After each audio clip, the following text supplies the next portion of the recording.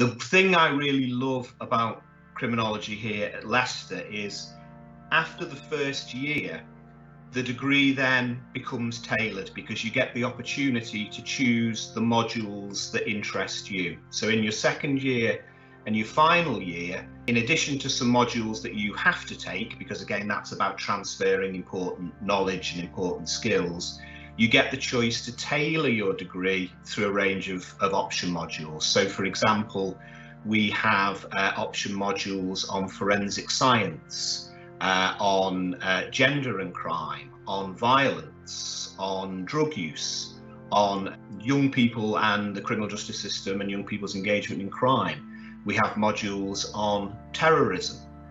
We have, again, modules that look into punishment and rehabilitation in more detail.